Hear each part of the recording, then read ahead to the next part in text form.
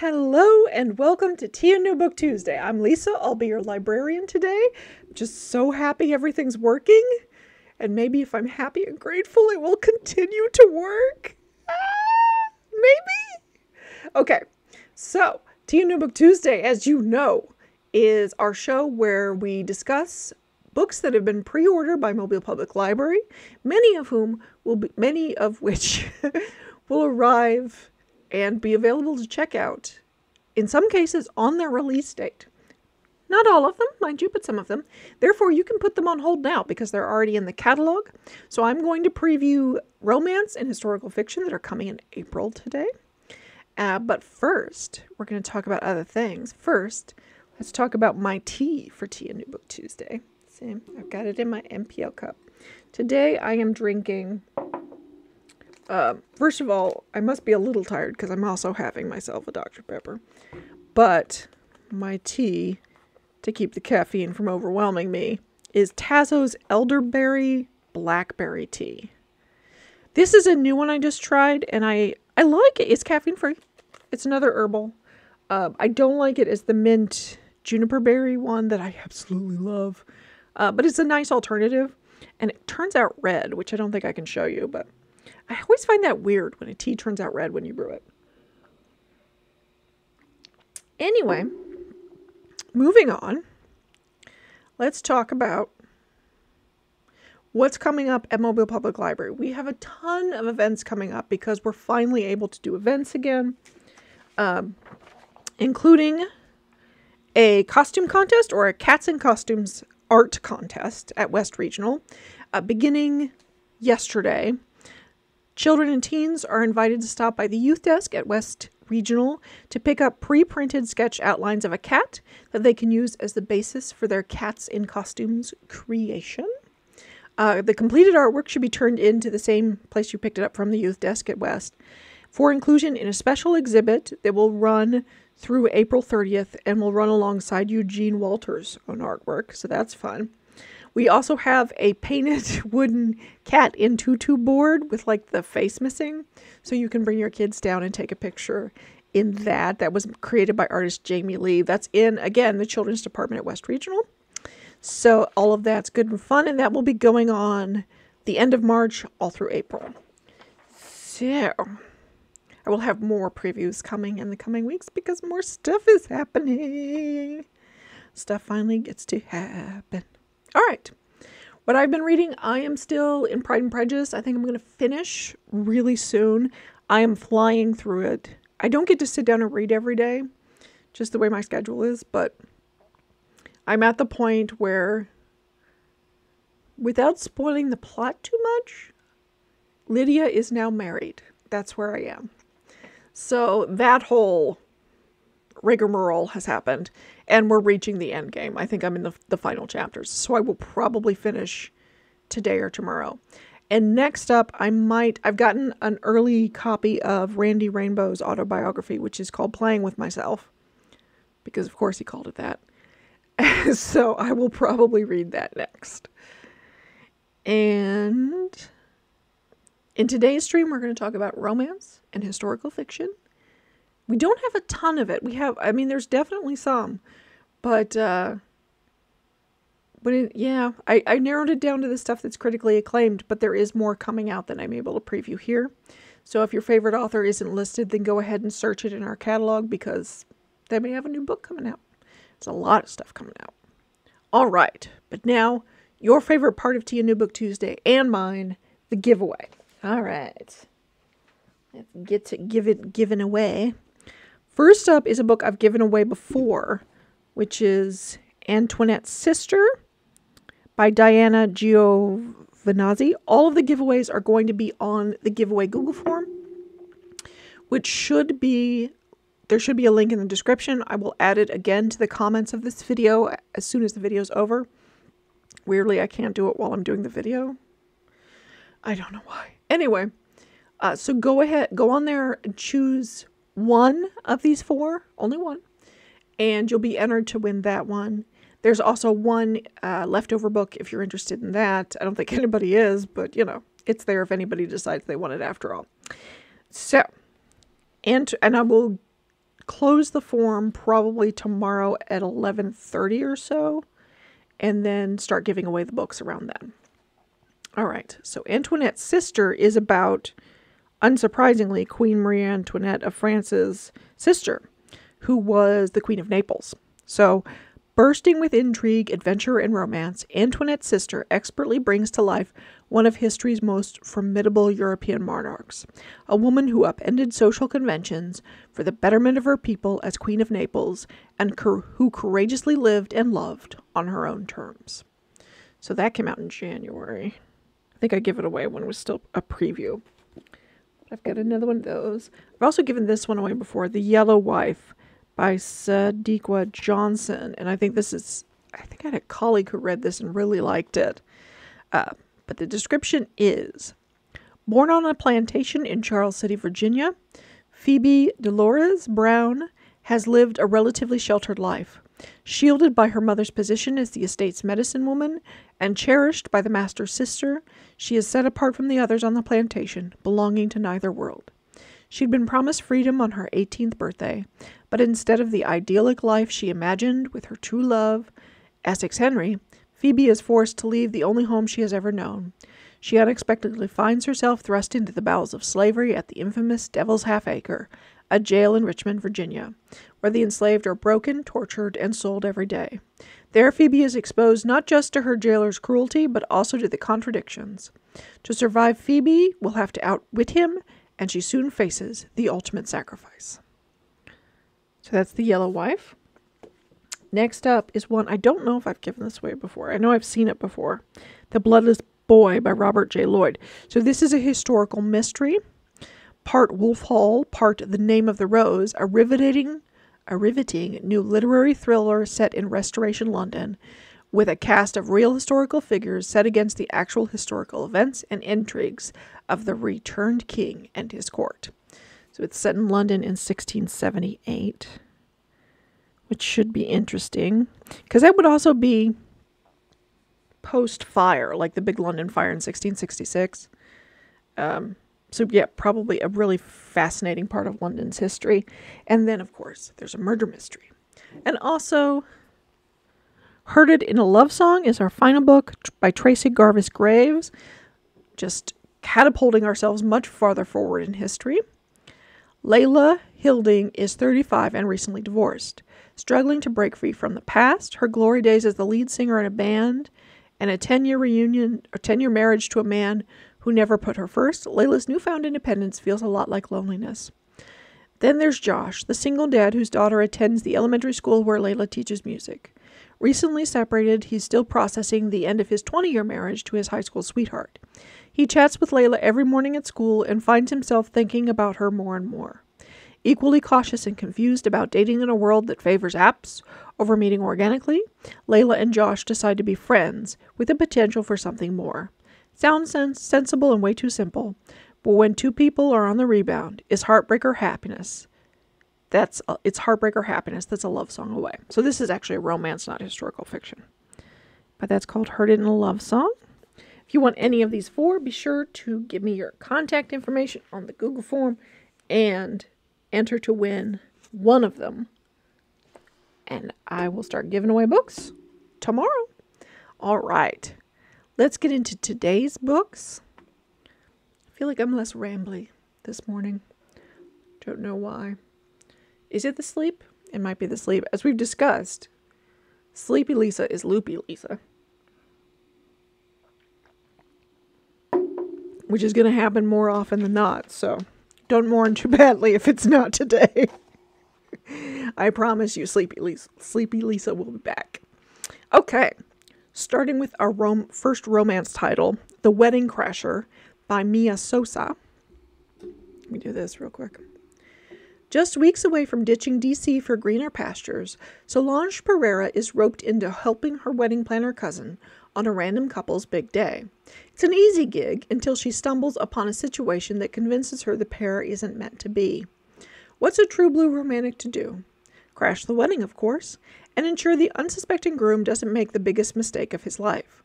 Dean Chapman had his future all mapped out. He was about to check off start a family, and on track to make partner, when his modern-day marriage of convenience went up in smoke. Then he learns he might not land an assignment that could be his ticket to a promotion unless he has a significant other, and in a moment of panic, Dean claims to be in love with a woman who crashed his wedding. Oops. Now Dean has a whole new item on his to-do list. Beg Solange to be his pretend girlfriend. Solange feels a tiny bit bad about ruining Dean's wedding, so she agrees to play along. Yet as they fake date their way around town, what started as a performance for Dean's colleagues turns into a connection that neither he nor Solange can deny. Their entire romance is a sham. There's no way these polar opposites can fall in love for real, right? This got a starred review from Publishers Weekly. If you're interested in The Wedding Crasher, it comes out April 5th. Next up in romance, we have Fool Me Once by Ashley Winstead. Lee Stone is a 21st century woman. She kicks butt at her job as a communications director at a woman-run electric car company. That's better than Tesla, thank you. And after work, she's a stoner, drinking guys under the table and never letting any of them get too comfortable in her bed. It's not what I thought stoner meant, but okay. That's because Lee learned one big lesson. Never trust men. After 4 major heartbreaks set her straight, from her father cheating on her mother, all the way to Ben Lauderman in grad school, who wasn't actually cheating, but she could have sworn he was, so she reciprocated in kind. Then Ben shows up 5 years later, working as a policy expert for the most liberal governor in Texas history, just as Lee is trying to get a clean energy bill rolling. Things get complicated and competitive as Lee and Ben are forced to work together. Tension builds just as old sparks reignite, fanning the flames for a romantic dust-up the size of Texas. This got a starred review from Kirkus, and if you're interested in Fool Me Once, it comes out April 5th. All right. Funny You Should Ask by, I think, Elisa Sussman or Sussman. It's got to be one of those two, right? Sussman? Anyway. Back then, 20-something writer Shani Horowitz was stuck. While her MFA classmates are nabbing book deals, she's in the trenches writing puff pieces. Then she's hired to write a profile of movie star Gabe Parker. The Gabe Parker. Her favorite celebrity crush, the object of her fantasies, the background photo on her phone, who's also just been cast as the new James Bond. It's terrifying and thrilling all at once. Yet, if she can keep her cool and nail the piece, it could be a huge win. Gabe will get good press and her career will skyrocket. But what comes next proves to be life-changing in ways Shani never saw coming, as the interview turns into a whirlwind weekend that has the tabloids buzzing. Now, 10 years later, after a brutal divorce and a heavy dose of therapy, Shani is back in Los Angeles, laser-focused on one thing, her work. But she still spent the better part of the last decade getting asked about her deeply personal Gabe Parker profile at every turn. No matter what new essay collection she's promoting, it always comes back to Gabe. So when his PR team requests that they reunite for a second interview, she wants to say no. She wants to pretend she's forgotten about the time they spent together years ago. But the truth is that those 72 hours are still crystal clear, etched in her memory. And so she says yes. Shani knows that facing Gabe again also means facing feelings she's tried so hard to push away. This got a starred review from Kirkus as well. So if you're interested in Funny You Should Ask, it comes out April 12th. All right. Our final romance of the day. Yes, it is our final romance of the day. I'm going to need a little bit of tea. And another last name I'm not certain of. So Part of Your World by Abby, I want to say Jimenez. I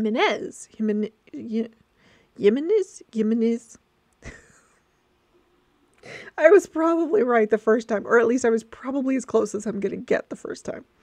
At any rate, Part of Your World. After a wild bet, gourmet grilled cheese sandwich, and a cuddle with a baby goat, Alexis Montgomery has had her world turned upside down. The cause? Daniel Grant, a ridiculously hot carpenter who's 10 years younger than her and as casual as they come, the complete opposite of sophisticated city girl Alexis.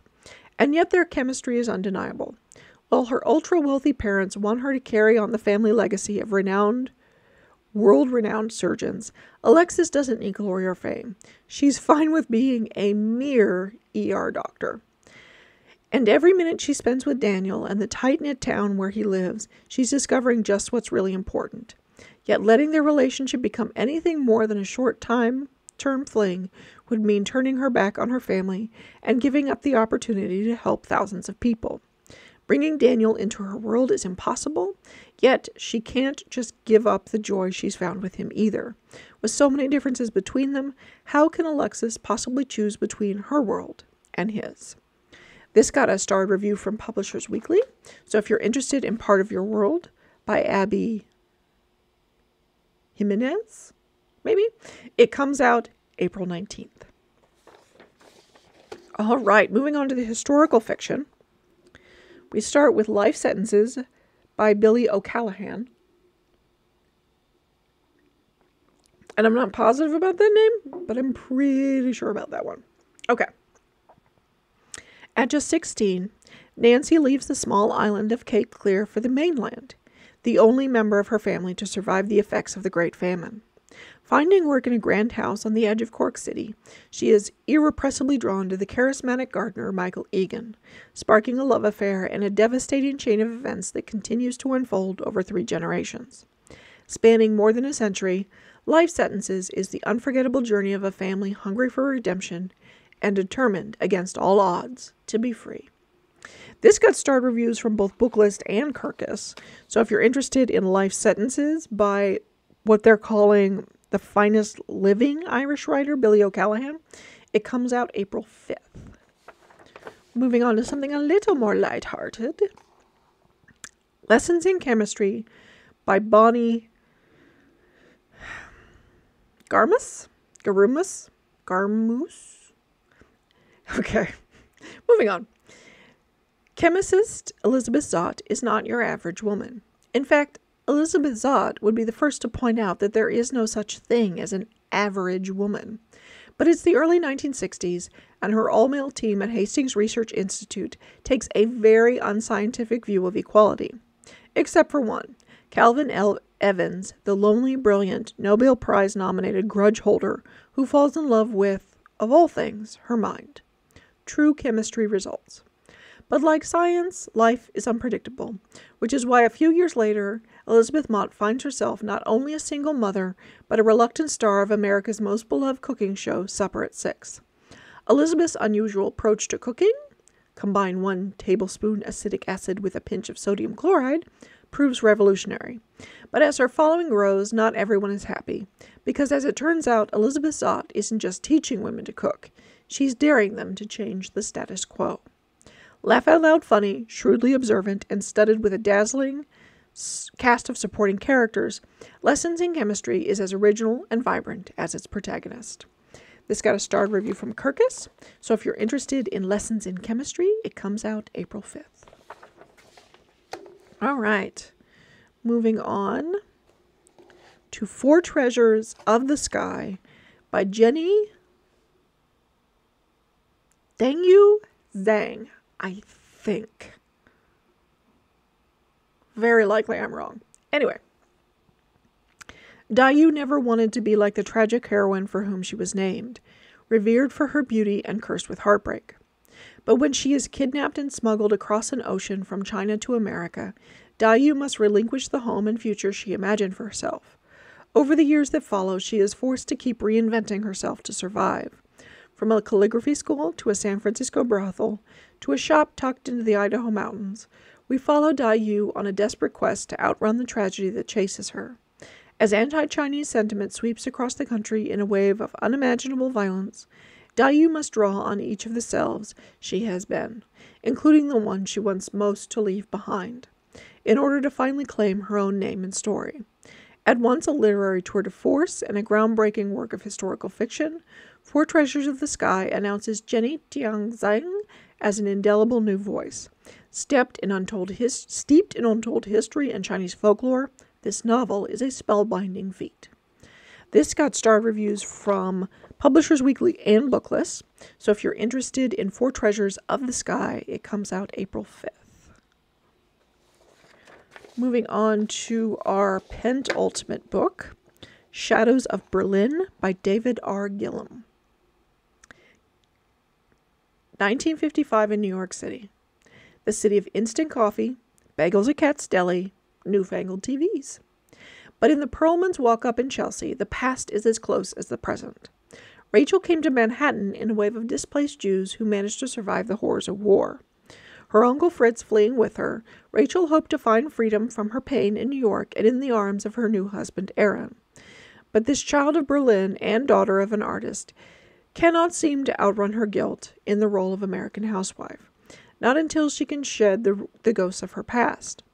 And when Uncle Fritz discovers in a dreamy midtown pawn shop the most shocking portrait that her mother ever painted, Rachel's memories begin to terrorize her, forcing her to face the choices she made to stay alive, choices that might be her undoing. From the cafes of war-torn Germany to the frantic drumbeat of 1950s Manhattan, Shadows of Berlin dramatically explores survival, redemption, and the way we learn to love and forgive across impossible divides. This got a starred review from Publishers Weekly. If you're interested in Shadows of Berlin, it comes out April 19th. All right, and our last book of the day is Wing Walkers by Taylor Brown. Wing Walkers is one part adventure, one part love story, and, as is the signature for critically acclaimed author Taylor Brown, one large part American history. The novel braids the adventures of Della and Zeno Marigold, a vagabond couple that funds their journey to the West Coast in the middle of the Great Depression by performing death-defying aerial stunts from town to town, together with the life of the author and thwarted freighter pilot William Faulkner, whom the couple ultimately inspires during a dramatic air show, with unexpected consequences for all. Brown has taken a tantalizing tidbit from Faulkner's real life, an evening's chance encounter with two daredevils in New Orleans, and set it aloft in this fabulous novel. With scintillating prose and an action-packed plot, he has captured the true essence of a bygone era and shed a new light on the heart and motivations of one of America's greatest authors. This got starred reviews from Library Journal and Booklist, so if you're interested in Wing Walkers, it comes out April 19th. And that is it for our books today. Next week, we're going to talk about science fiction, fantasy, and horror, some of my favorite. I will see you then. It's 1 week from today. No weird interruptions. Be sure to sign up for the giveaway, and I will see you in a week. Bye.